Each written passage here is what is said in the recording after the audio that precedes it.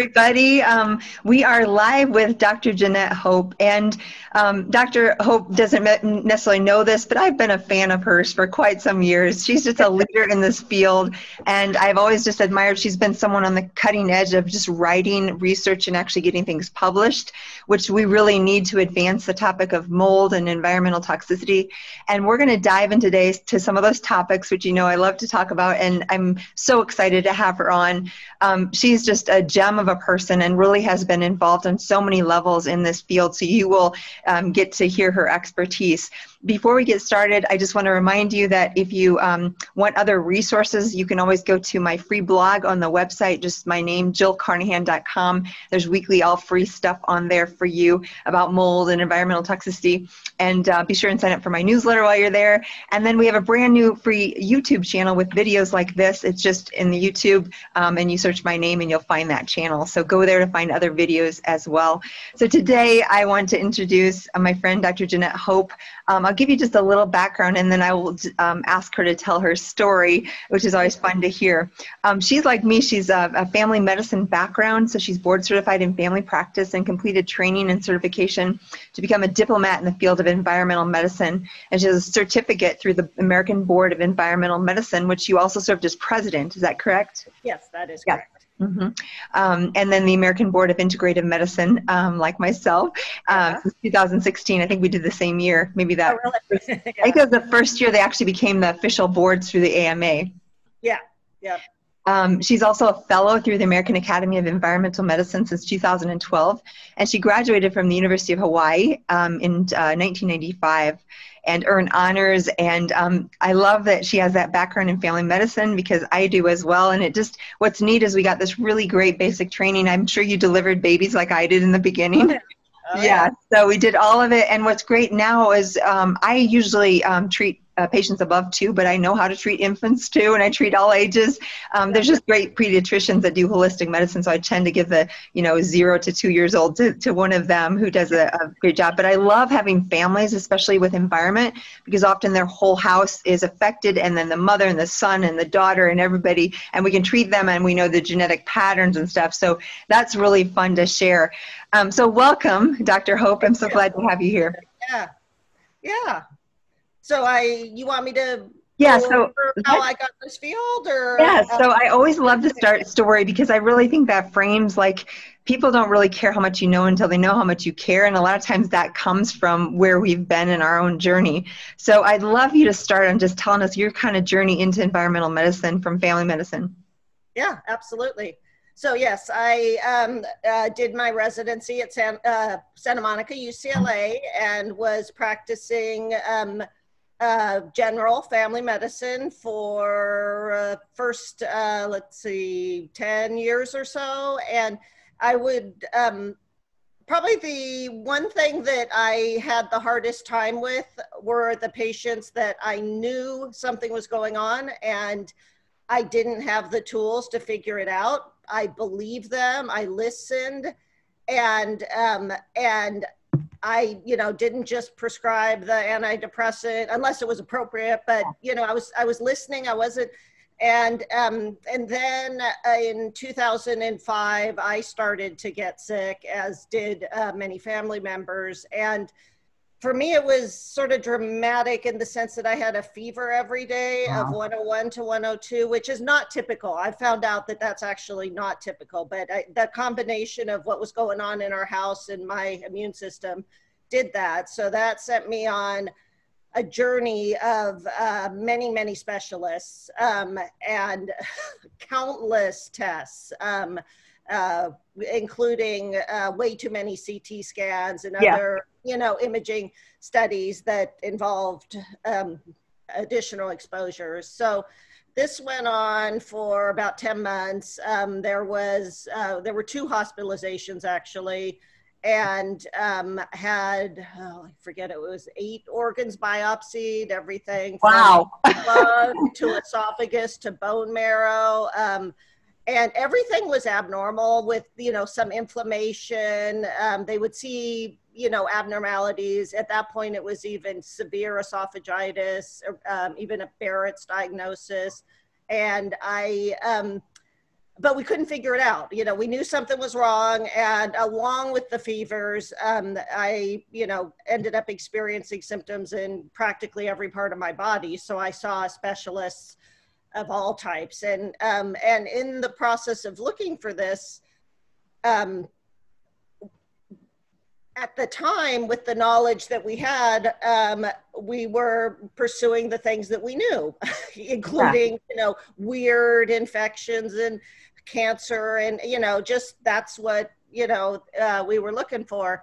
And then it became clear that some other family members were having some problems, including our young daughter at the time, who got a pneumonia, and you know, but that was, and then she would also get fevers that were kind of unexplained. So I guess as the universe kind of works, there'd be people here or there that had thrown out mold. You know, they talk about physician families, actually, locally even, and, you know, they throw it, it's like, yeah, and I was really starting to suspect something environmental, but I still didn't have mold on the brain. You know, I thought maybe we put in some flooring, and, you know, and then there was the day that I'd come back from a trip, and didn't really think about it. It was a conference in San Francisco, and came in the house and practically immediately got a bad headache. And it was later that day that I was in a room and something smelled a little off, and I moved a bookshelf, and we saw a black spot behind that bookshelf that was really hidden. And in our case, all of the mold was hidden because it was all trapped in the walls. The balconies hadn't been put on properly. And it was, you know, kind of pretty close to an envelope of Stachybotrys, which could be why I had such a severe reaction. And I also had spent the most time in moldy environments because my workplace was moldy as well. So I really got very little break. Other family members at least got breaks, you know, going to work and school. So, so that was, we happened to have on our bookshelf a book written by, or co-authored by Eric Elliott. I don't know if you're familiar with that book, Prescriptions for a Healthy House. We'd had a neighbor when we lived in Hawaii who had gotten sick from mold, and she had given us that book, and it was on our shelf. We hadn't thought much about it, and we were able to get into Eric Elliott that week. It was our daughter's spring break.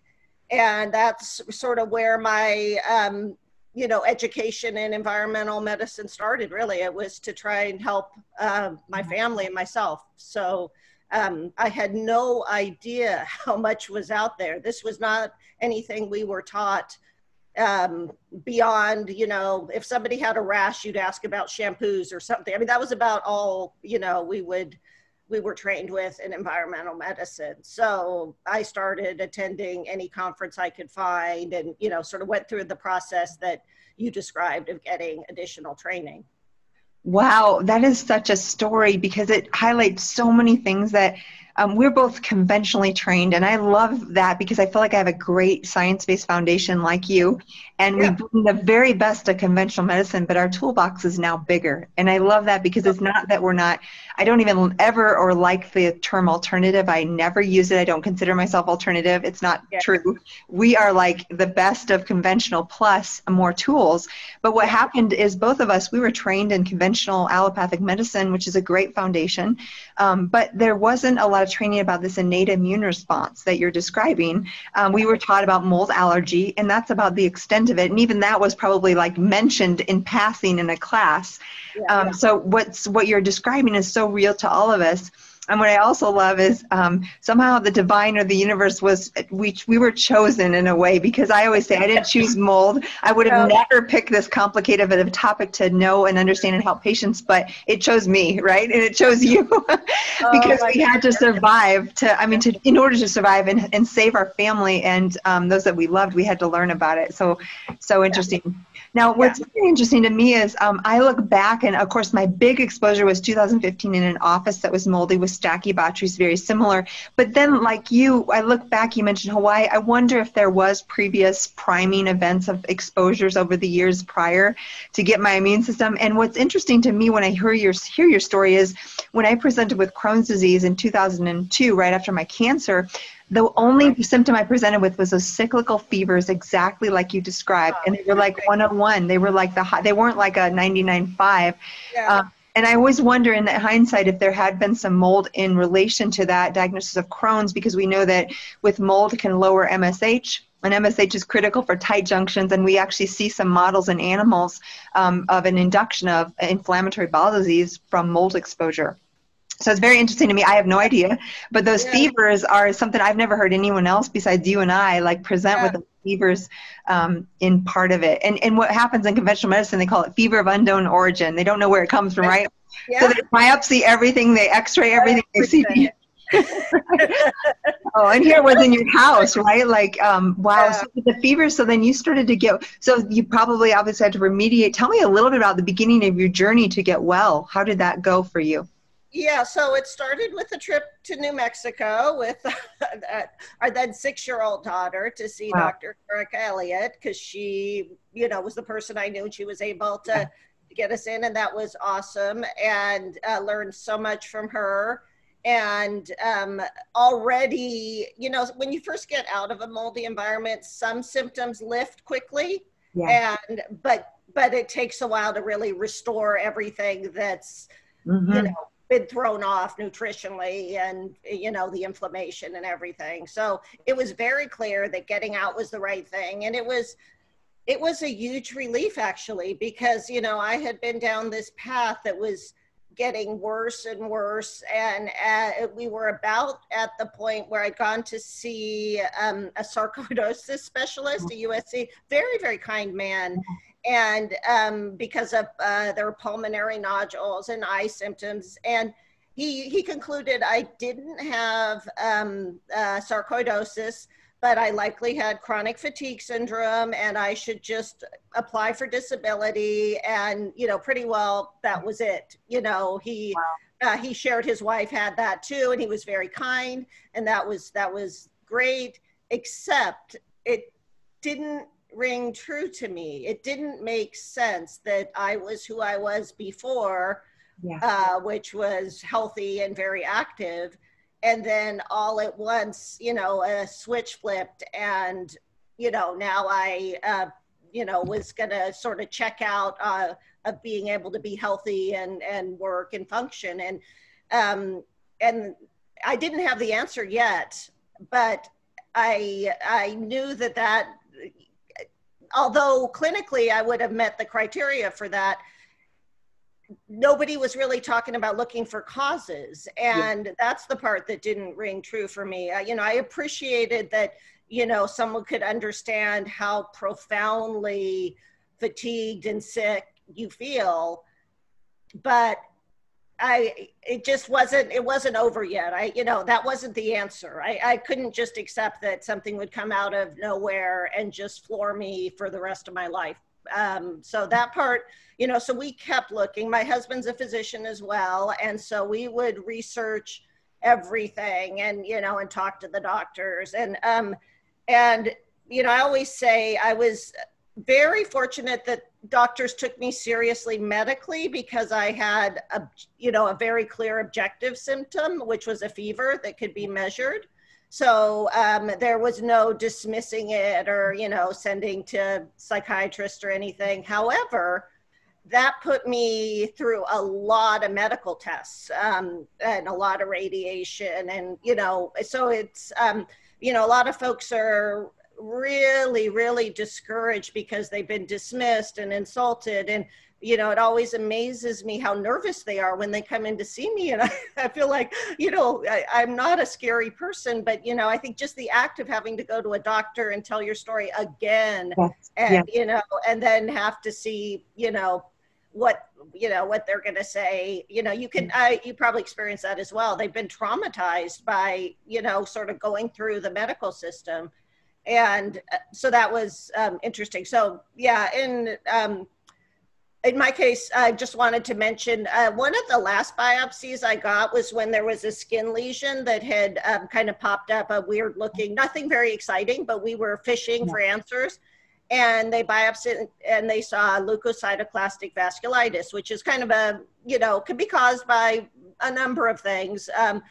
some meds, but nothing that, you know, I had been on. And so that was kind of a clue that something was going on. But what was interesting about that is a few years later, I sent that tissue for mycotoxin analysis. And it was, I think the ochratoxin level was 18 parts per, you know, and then there was aflatoxin in that lesion as well. So that was an after the fact thing, but it was kind of interesting. So that's so fascinating, because that's part of the problem is our testing and diagnosis. Now we know, you and I know how to make a diagnosis, and it starts with clinical history and like your story of this environment and then being, you know, better out of that. That's where it starts, asking the right questions. And then we can do visual contrast. We can do, you know, just symptom analysis, and then we can go into the testing. And maybe we can talk a little bit about like how you approach it. But what's interesting is a lot of the labs I use for innate immune system, I was never taught those in medical school either. Yeah. So we've gotten a lot more information now, because if you do a normal chem panel with the liver, the kidney, a lot of times, now that can be abnormal, it can affect the liver, but a lot of times those basic labs, even inflammatory labs like CRP or ESR, are totally normal in these patients, and yet they're very, very sick. So it's like a different pathway that we're looking at that's not common. Now, interesting, do you have any hypothesis about the fever and about, I mean, I know trichocytines can affect immune system and cytokines, so I'm guessing you had an actually overactive kind of cytokine response, but what are your thoughts about that fever and how it relates? I've always wondered about endotoxins being significant in the mix, because, you know, when you have water damaged buildings, we focus a lot on molds and mycotoxins because, you know, through, you know, the animal and, you know, agriculture literature, we know a lot about mycotoxins and how toxic they are. So that's always a focus. But, you know, I always go back to some of the writings of Jack Thrasher and Kay Kilburn, and they would talk about all the elements in a water damaged building, as did the World Health Organization report. So, you know, what we definitely know is that man is not meant to live in wet, moist, indoor environments. And when you're in those, any number of things go wrong with the building and with your health. So, but the fever pattern made me think of endotoxins. And we had another interesting thing with that. After we'd moved and we were working with a remediator, and the entire home was gutted pretty well, taken to studs, and, you know, really extensive remediation. But there was a piece of sort of a beautiful antique dresser that he had assured us had been cleaned inside and out, would be brought it into the home where we had been doing well. That night, I woke up, you know, I sweated all night. I woke up feeling drunk, and our 6-year-old daughter had spiked a 104.5 fever, and we figured it out. It was very easy. She got a little bit of fresh air, you know, I got some fresh air. She was, you know, I think she was, you know, in soccer practice that afternoon. I mean, this was not a flu or an illness. It was just an immune response to something we had become very sensitized to. And it was, in that case, it's because the inside of the drawers were not sealed wood. So, so got permeated. I share that lesson because, you know, people always ask, what can I bring? And, you know, the honest answer is we don't really know what you can bring or tolerate. But what we know, you know, what I tell people is nobody has ever come back regretting bringing too little into their new environment. You know, a lot of people have, you know, regretted bringing too much. So, and that was, you know, very fortunate because we had only introduced one item, and we had a very impressive reaction that resolved by removing that item. So, so that's, you know, that the immune system is complicated. I mean, you know, and it will kind of, if we're listening, and like you said, sometimes there's so many variables. I love that you bring that up because I walk such a careful line. I don't want to be the doc that says, oh my gosh, you have to leave your house 100% of the time and you have to get rid of everything, because that's just not true. But things like mattresses that you sleep on, I'm pretty adamant about, you know what, it's a few $1,000s, but you're sleeping on that for 8 hours. I don't want you to take that risk. And books, papers, mementos, we don't know for sure, but I always say store them because you can always pull them back into your environment. But you and I both have those experiences where patients don't get well because they hang on to things that could be contaminated contaminating their environment. It's so hard because you don't want to be that person who says, number one, you have to leave your house because not everybody does. And number two, you have to get rid of all your things because not everybody does. But that's a real example. I had the same with my medical textbooks, 20 years of a, 15 years of a library. I love books, so that was really hard, but I had to store them. And when I opened up the bin, immediately I had horrible symptoms, headache and rashes and things. So I knew that those were contaminated. I have had since then some special remediators say there's some ways that you can clean paper. I don't know. I mean, ozone, they say some of those. I haven't found a consistently great way to clean porous items like paper. I don't know about you, but I don't think there is. My husband was the first to kind of go through that because he really enjoyed books. And, yeah. This was 2006 that we discovered the problem.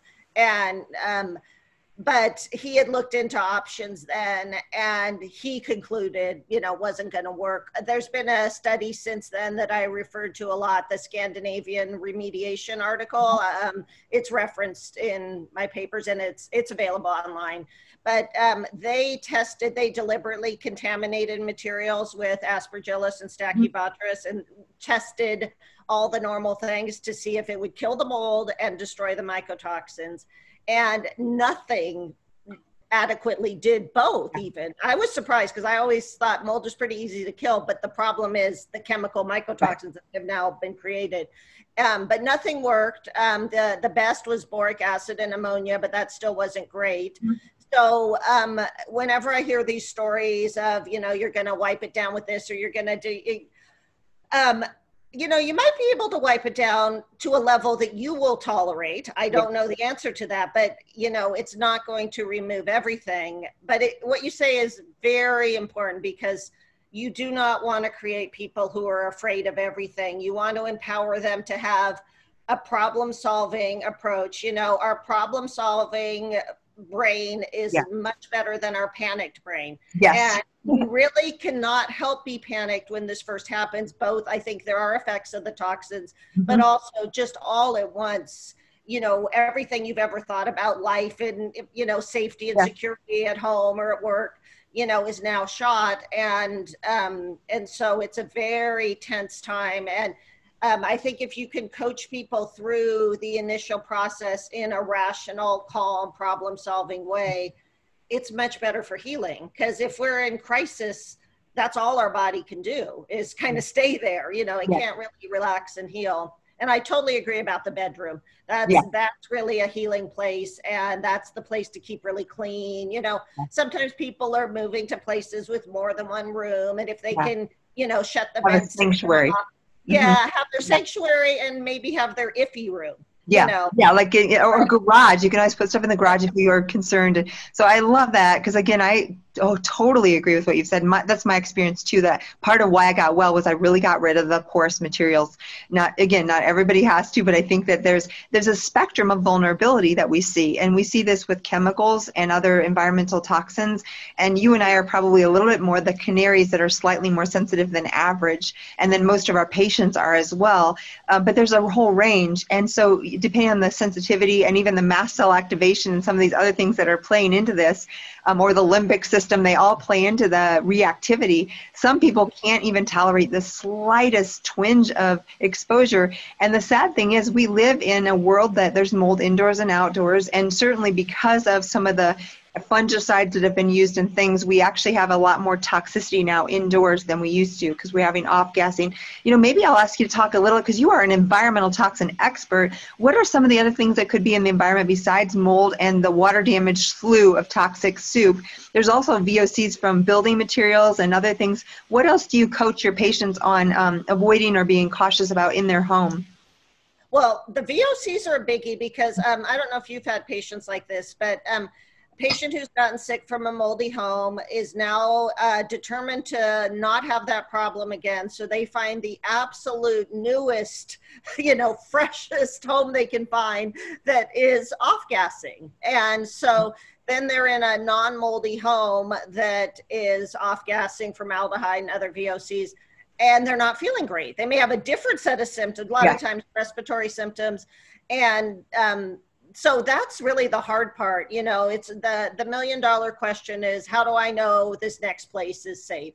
And the answer is you will not know for sure. However, this is, I think, also maybe similar to how you coach your patients, but that first environment that really got you, your immune system had quite a bit of time to really like respond to that sort of stew of things in that environment. So it's got a hair trigger for that. You know, we talk similar to a peanut allergy, even though the mechanism is a little different. But yeah. So even a little like that dresser that, you know, we weren't even that close to, I mean, you just open it once in a while. That was enough at that time for our immune system to really overreact. And so, you know, as a general rule, making as clean a break as you can the first time while not making any permanent decisions while you're in stress, you know, but just taking these things out of your breathing, living space until you can sort it out. And then after that, it's very rare that you're going to have to, you know, avoid materials, even if you get another exposure, because it, you know, and I look back on that too, you know, I've traveled all over the place, and I haven't thrown anything out or, you know, since that first exposure. So if you keep doing that, then it's very stressful. It's just very stressful if you never feel safe. So, you know, you really have to balance that reality that the immune system is very, very sensitized initially, and that, you know, getting away from that and treating, you know, at first the sensitivity increases, as you know, for somewhere 6 months to a year. I remember, you know, wanting to live on Santa Cruz Island or anywhere, you know, just get away from everything, because you're really, really wired to respond to just about everything.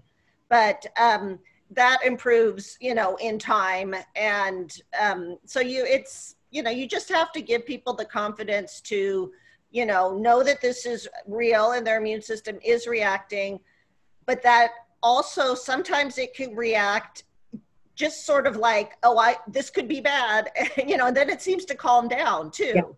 So, you know, if you chase every reaction and every feeling, that keeps you out of getting in a more relaxed state that's more conducive to healing. Gosh, I really appreciate you mentioning that, because I always describe it, this is my simplistic way of thinking of it, but it's almost like our toxic load is like a bucket that we're born with, and some of us have a smaller capacity to detox because of genetic polymorphisms and things, just some genetic variants. And because of that, then our bucket starts to fill up, and you and I both had an experience where we got sick because our bucket started to fill and overflow to manifest in symptoms, brain fog, fatigue, for you, the fevers, and all of the other skin rashes, irritation, all the other stuff. And so then as we start to find out that's the issue and we get out of the environment, we start to detoxify. And next we'll talk about what kinds of things you do for patients who are in their detox. But you're doing that stuff, and then your bucket level of water is going down. And when you start to give that margin back, that's when you can start to heal. But you also, I've heard the term unmasking, where you, in that beginning, like you said, 6 months or so, super common to be hypersensitive and extra sensitive. And I was like you, I actually had a lot of trouble that first year. And now I travel, well, used to before COVID, but I traveled all over and lots of times in moldy places. And I would just take some charcoal and maybe feel a little down for a few hours, but no big deal. It didn't take me off my course at all. And I knew, like you, what to do to get me back on track really quickly, like binders or glutathione. So how do you start with patients, say they have a moldy environment, they've moved or remediated, and they're in a more safe place? What would be some of your very basic things that you would do to help them get well? So the initial thing, yes, they're in a new place. It's, you know, what would I look for is good enough to heal? Because, you know, perfect is, you know, you're not going to find perfect. And, you know, a place where when there's not fires or outdoor problems, that they can spend time outdoors. And depending on, you know, how sick they are when they come in, you can, you know, adjust what you do initially. But if somebody was sick but able to do treatments, the things I would do would be binders. Usually charcoal's enough, but you know, you can certainly add in cholestyramine, clay, things, you know, if they need more binders. I really encourage and spend a lot of time coaching people through getting a liposomal glutathione on board, because yes, there can be detox reactions, but, you know, like with all of us, if we expect something, it is much easier to take than, you know, if we don't expect it. So I probably over emphasize that, you know, so that when it happens, and it doesn't happen to everybody, some people can, you know, get the glutathione going and just get better without ever getting that. But a lot of people, they're just so backed up that, you know, even a little bit all at once, you've got this, you know, flood release of toxins. You know, mainly into the gut, which is why the binders are such a big deal. So, you know, having the binders for me twice a day is about enough for binders. 4 times is, you know, how many people could do anything 4 times a day? It's just not going to happen. But the difference between once and twice a day is a biggie. You know, I found that the actual dose of the binder is less important than getting it twice a day. So, so then the liposomal glutathione.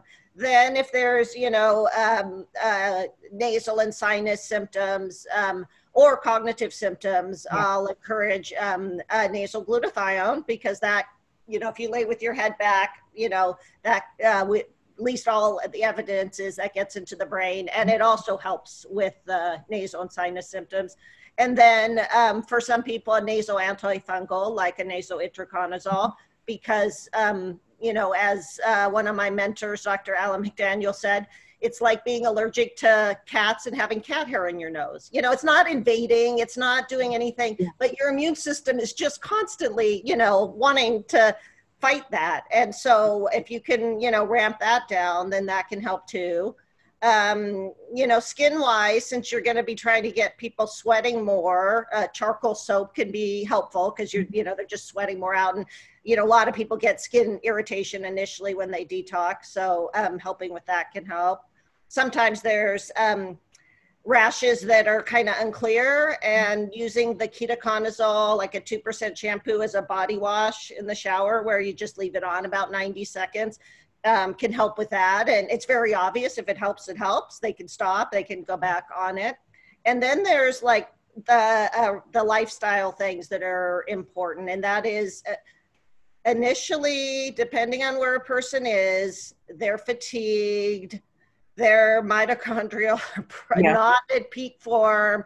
You kind of gauge, you know, what they can do without causing post-exertional malaise, but everybody needs to move, because our venous and lymph system do not have a pump. They rely on musculoskeletal activity. So you know, I find a way of, you know, getting them to move, stretch, bounce on a rebounder, you know, whatever it takes initially to do that. Sauna, you know, since public saunas are probably not going to be a thing for the foreseeable future, I've been encouraging people to get, you know, there's a good one that's fairly inexpensive and plugs into a regular outlet and works really well. So sauna is a biggie. So that, you know, at this point, that was even what Dr. Elliott told me at the beginning. She had a sauna in her office, and I, you know, asked her what it was, and she thought that would be probably one of the most effective and cost-effective treatments I could do. And that was true. I did a lot of sauna initially, and I still do it, but not as much, because we also can sweat from sports. So, but, and, you know, things like that, Epsom salt baths, if they can do that. Diet, I kind of focus on a few biggies. If people, you know, because this is such a bummer and you're so restricted anyway. So if you really, really restrict the diet extremely, then, you know, the people who have to do that already know they have to do that. You know, it's because they've reacted to things, and then you can find things they might react to on testing. But gluten and dairy are kind of biggies that are probably worth a try, you know, to stay off of. And then I actually encourage fermented foods for those who can tolerate it, because we know that those foods are alive, and it's the way our ancestors got probiotic. You know, it's just that, you know, it's just a good way to get the probiotics. And then you work on trying to correct some of the nutritional deficiencies that have just built up over time, like magnesium, B vitamin support. Almost everybody needs that. even you know, injections of B12, like a methyl B12 injection, because orally or sublingual doesn't work as well. And you just kind of, you know, work through that, vitamin D, zinc, fish oil, some CoQ10, you know, whatever they need. And you understand that some things you're going to feel a result from really quick, like a methyl B12 shot, if you're going to feel it. Other things like magnesium are just long-term players, kind of probably forever players to some degree, you know, that you're just going to need, and they will take a while to build back. So, you know, so that's a general approach that, you know, works for the majority of people. And, you know, then of course you have some people who have, you know, different problems they have to address. You can target. Yeah. What a great, I mean, that's a fantastic overview. And I agree on all points. And a couple of things I just want to mention. You and I both agree that the sinuses can be a reservoir. Not all docs do, but I have found a lot of the patients who've come to me and had some mold treatment have never addressed this biofilm and this reservoir. Yeah. And not everybody is colonized, but some people are. And like you mentioned, it's just this irritant that's constantly there, and it's pretty darn close to the brain. So you know, it's a really good thing. Like you said, I often use antifungal. Sometimes I'll even use like over-the-counter GSC nasal spray, which is a great biofilm. They can tolerate that. Yeah, exactly. And then also the antifungals. GSC ointment is awesome for the skin. Oh, that's a great. That's very handy. Any impetigo-y looking thing, or skin, even fungally looking thing. Yeah.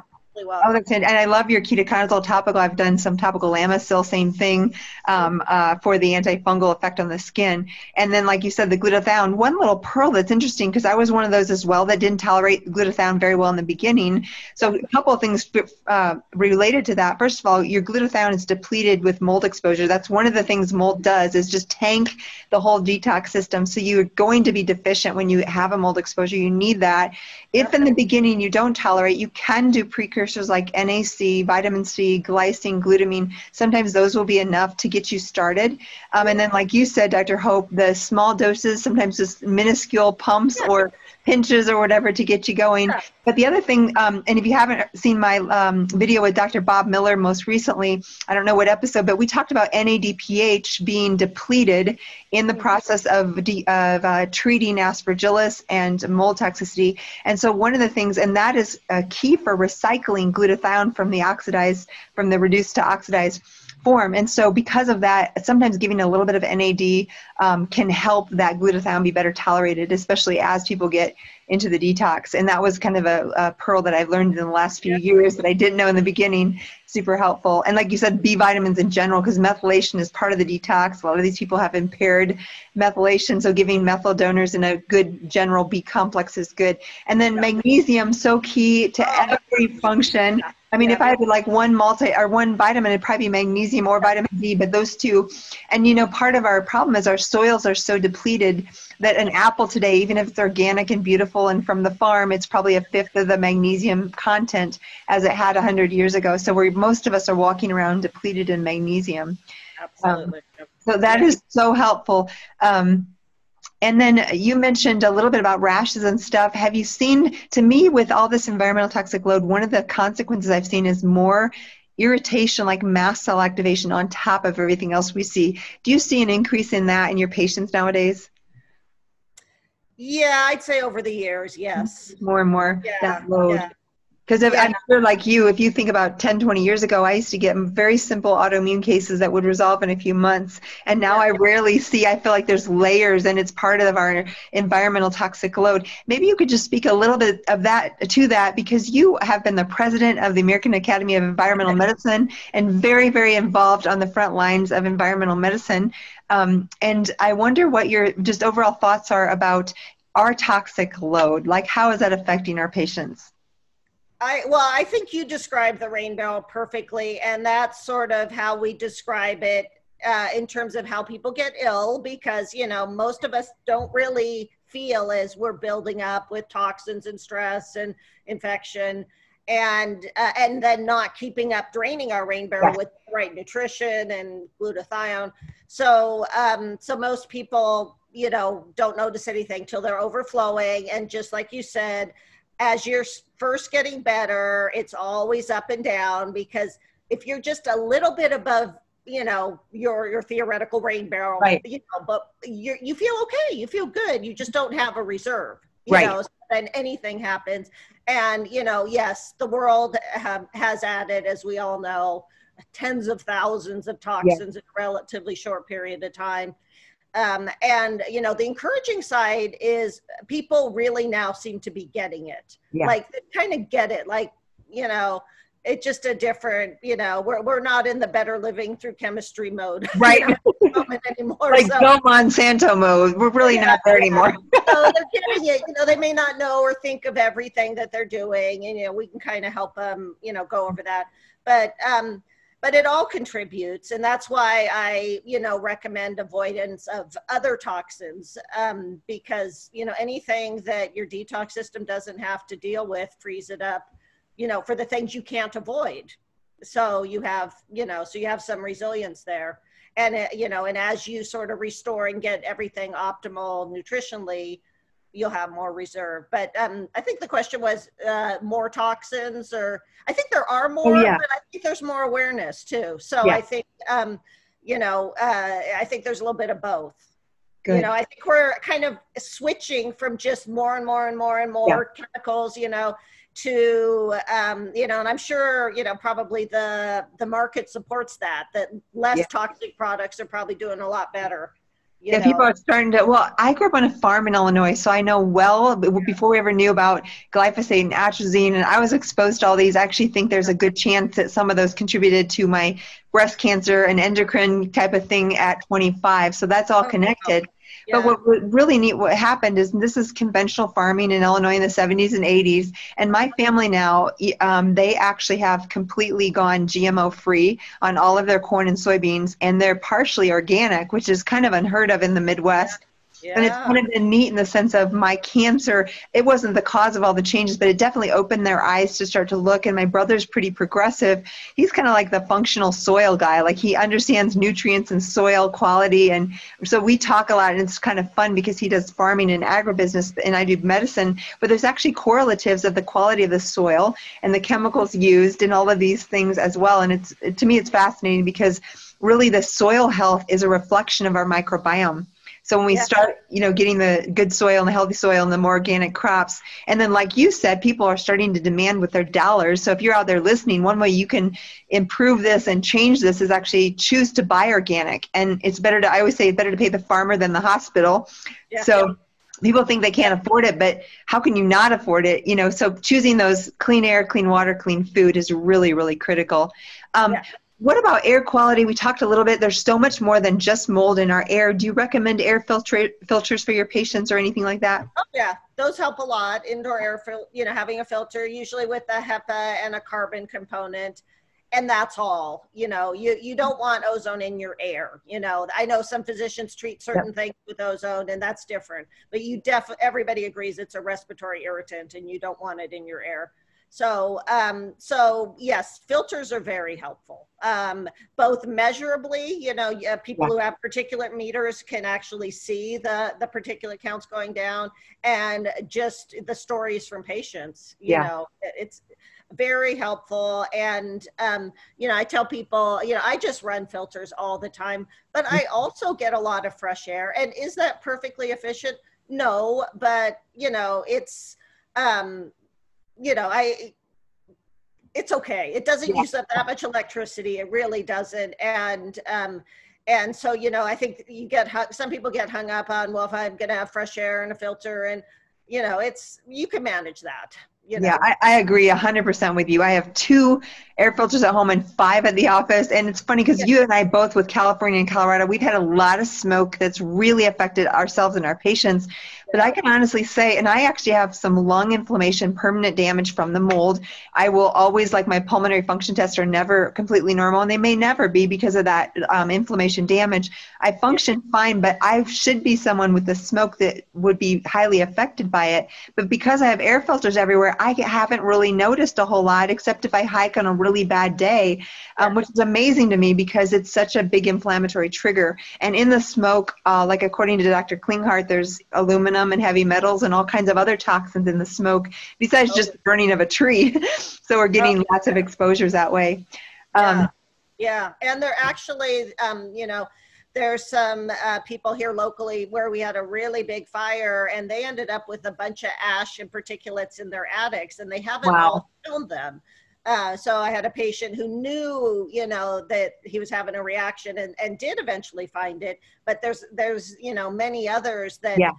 you know, even though the insurance, you know, helped clean and stuff, they didn't really, you know, find it all. So, you know, getting that all cleaned out of the attics and the nooks and crannies, even long after the fire is over, is important.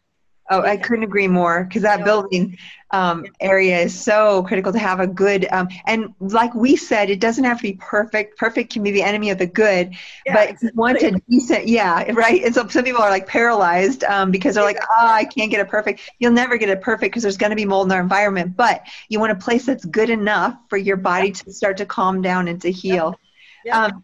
This is so fun, and we're so in line. One thing you mentioned that I wanted to just ask you about, because I've used it before, but you mentioned nasal glutathione. Is that something you prescribe, or do patients get that themselves and use a certain form? And you don't have to give doses or anything, but what's your general principle about nasal? Is it rinses or? No, it's a spray, and it is prescribed through a compounding pharmacy or you know, various compounding pharmacies. And it's, you know, I mean, dosages aren't a big, you know, I use about 100 milligrams per ml. And then, you know, you do a few sprays and you just suck enough, you breathe in enough to hold it and then lay back. And when you really get it in the right spot, you know, after that 5 or 10 minutes, you will feel head clearing and you'll feel different. And I usually tell people to experiment a little bit with the right position because everybody's anatomy is a little different. And, you know, they can do that 3 times a day and with exposures. For some people, it's a biggie to kind of pull them out of exposures, as are trisalts. Trisalts can also be a biggie to get somebody out of an acute exposure. And, you know, the thing I've been kind of mentioning to people now, once they're kind of on track, is to write kind of their, you know, crisis list. Like if their symptoms are coming back, because when they come back, a lot of times we aren't thinking clearly. You know, so 2 things happen. You just suddenly start to slump more by little every day. And, you know, and then people, you know, and kind of forgot to do whatever, the B12 or the glutathione. But also it's good to have something available to go to when, you know, if you did have an accidental exposure and your body's doing all the immune things it's doing. And, you know, that's not the time when you're thinking the most clearly. So it's good to kind of have your little, okay, this is the things I do. You know, I used to have an emergency travel pack, and it contained charcoal, and I would create my own Biocidin nasal spray, which is a great biofilm disruptor. You can also buy GSE nasal spray, or I'm sure you could take the glutathione. But those were kind of like rescues if I got into a hotel room. And then you can actually get products or little, I know Haven Mist has and again, I have no association with any of these products, has a travel like little fogger. And then sometimes you can do the home biotic, or you can do the surface guard, or you can do there's a bunch of different products out there that you could actually travel with in a little spray bottle. So, because it's interesting, I went to Maui last year and had a terrible mold exposure, and I was in there for 7 days, but of course with the windows open and knowing what to do, I stayed there. I had a massive exposure, and I was overall okay, because again, you and I kind of know now, and that's the great thing. What we want to do is empower our patients, because we are gonna get exposures, and what we want to do is decrease reactivity and then empower you guys to have tools there. So Dr. Hope, this has been so much fun and such great information. One thing I want to be sure people can find is your website, and then also you've written a lot of papers that are so wonderful. You've made a real difference in the literature by publishing. Are those on your website, or where can people find it? They are. And I learned a lot through writing those papers. And I just very quickly wanted to mention, early on in this process, I often did travel with one of those desktop air filters. And I just saw on CBS, you know, because of COVID, there's more awareness, and they're selling little desktops. So, you know, I don't need to travel with those anymore, but people in the early stages of recovery, and, you know, if we get back to being able to travel, that can be helpful, you know, taking it to your hotel room or wherever you're going. So I love that. And I have to just tell a funny story because now we're not really traveling, but in the days when we did travel, I would always joke because I would have like 2 suitcases sometimes for a weekend. And I said, it's okay to be high maintenance if you're high performance, because one of the suitcases would sometimes contain a small blender and an air filter and some food supply. So literally like one suitcase might be just my supplies so that I wouldn't get ill. Yeah, and that's okay. I mean, you know, an air filter in if you're stuck in a place for a bit, that, get the air the best you can. So exactly. I stopped apologizing for my lot because it wasn't all shoes. I know. I would have TSA. I had a metal style desktop, and that always got looked at. Yeah, exactly. What is that? These things are what we, where can people... Oh, yeah, but sorry, I do have a website. It's JanetteHopeMD.com. Okay, and you said the articles are all on your website, so people can look you up there. And you're in Santa Monica or Santa Barbara? Okay, Barbara. Oh, one of my favorite places to visit. Yeah, it's nice. Wonderful. Well, thank you so much for your time today. It has been just a pleasure to talk to you. I really appreciate all the great information you've shared. Yeah, thank you so much for doing this. I appreciate it. You're welcome.